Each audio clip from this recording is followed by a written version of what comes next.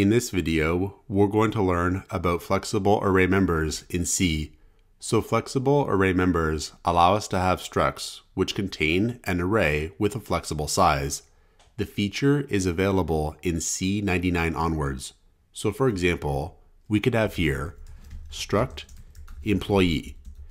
And this struct is going to have three members: an int ID for the employee ID, an int salary for the employee salary, and then a car array name with no actual size defined. We're going to be able to store employee structs which contain a name member of a flexible size. So these two members here are the only members that are going to contribute to the size of this struct. The name member is not going to contribute to the size of the struct. First, let's investigate that. We'll output here, using the size of operator, the size of an employee struct. So we'll have here size of struct employee, and then colon %zu to output the size of the struct, followed by \n for a new line. Then we'll have size of struct employee. And we'll save, compile, and run the program. And we get here size of struct employee is 8 bytes. Now it turns out that 8 bytes is the size of these two ints here. We could output the size of an int to confirm this. So here we'll have printf and size of int colon %zu \n, and we'll have size of int. If we save, compile, and run the program, we'll see the size of an int is 4 bytes. So it's only these two members here that are contributing to the size of the employee struct. Name does not actually have a size. If we want to store an employee struct which does use the name member, what we can do is dynamically allocate enough space for an employee struct, and however much space is necessary to store the name array of our desired length. So for example, let's say we want to store the name John into the name car array. The name John is going to take 4 characters for each of the letters in the name John, and then 1 more character for the null terminator character which ends the string. So when allocating space for this struct, what we'll have is the size of a employee struct and 5 more bytes. So first, let's declare a struct employee pointer. We'll have here struct employee star employee1. Then we'll use malloc to allocate enough space. We'll have here employee1 is equal to malloc the size of struct employee, and then +5. And the +5 here is to account for these 5 characters here. So we can then use string copy to copy in the string John into this name member, and it's going to work. Now because we're using malloc, and because we're going to use the string copy function strcpy to copy the string John into this member, we'll include up here the stdlib.h library, so we can use malloc and free, and we'll also include the string.h library. Then down here, we'll initialize these members. We'll have employee1 ID is equal to 412345, and we'll have employee1 salary is equal to 150,000, and we'll use string copy to set employee1 name to the string John. And we could use printf to output each of these members. So we could have printf, and we'll have employee ID colon %d to output an int \n, and we'll output the employee ID. We could also output the employee salary with employee salary colon %d and \n, and we'll have employee1 salary. And we could also output the employee name with printf employee name colon %s to output a string, and then we'll have employee1 name. And because this is dynamically allocated memory, we should free it when we're done working with it. So here we'll have free and employee1. And if we save, compile, and run the program, we'll see that we did store those values into the struct members successfully. So what's happening in memory looks like this. We have that these struct members are stored sequentially. So first we have ID, and then salary, and then name. And 4 bytes are used to store the value 412,000 and 345 for ID. And 4 bytes are used to store the value 150,000 for salary. And then we have 5 bytes used to store the 5 characters to store the string John. So in C, a struct is stored as a block of memory like this.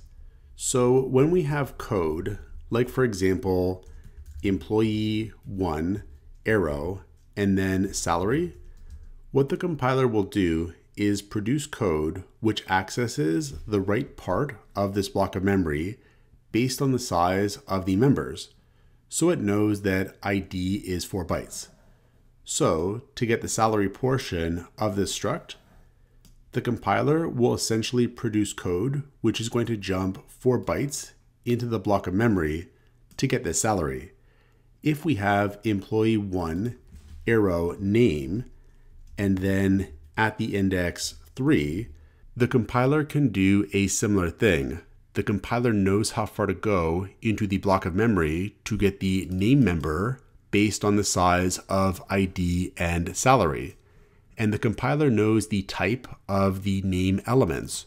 So the compiler knows how far to go into that array when also using the array index that's being accessed at runtime. Now, I'm oversimplifying things, but that's basically the idea. Now, it is important that the flexible array member is the last member of the struct. So, for example, we couldn't have car name array as the second member of the struct and then have int salary after that. If we try to save, compile, and run this, we'll get an error. It says flexible array member name with type car array is not at the end of the struct. So we can't do that. The flexible array member has to be the last member of the struct. And that makes sense based on the way the struct is stored in memory and the way it's accessed. If all of the struct members that come before the flexible array member are fixed in size, the compiler can figure out how far to go in memory to reach the flexible array member.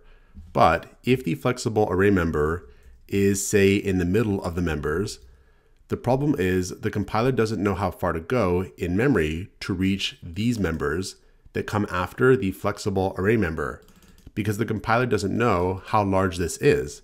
That's the problem.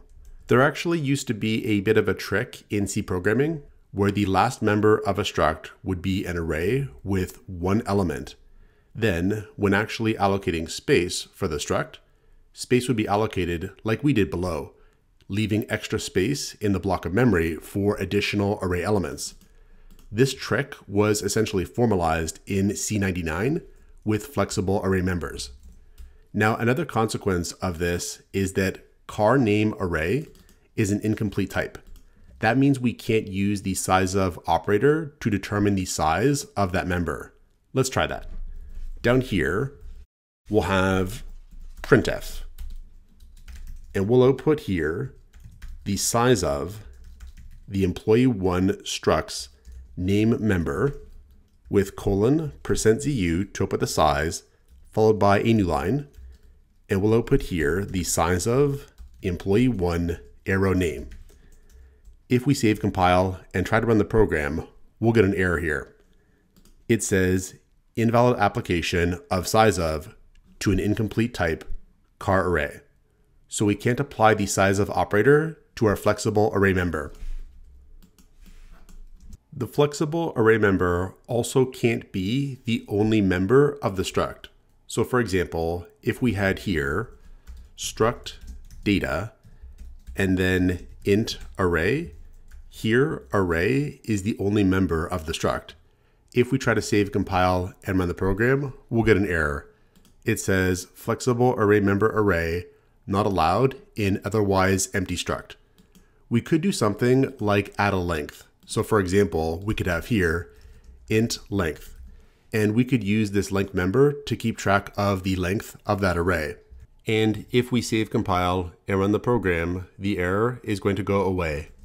Now we can't statically initialize the flexible array member of a struct. So down here, if we had, let's say, struct data, data1, we could initialize the length member with is equal to 2 in squiggly brackets. We could then output that with printf data1 dot length colon %d to output the int \n for a new line, and then data1 dot length. If we save, compile, and run the program, we'll get here that data1 dot length is 2. If we try to do this though, let's say comma, and then 4 and 5 for the array elements, now if we try to save, compile, and run the program, we'll get an error. It says initialization of flexible array members is not allowed.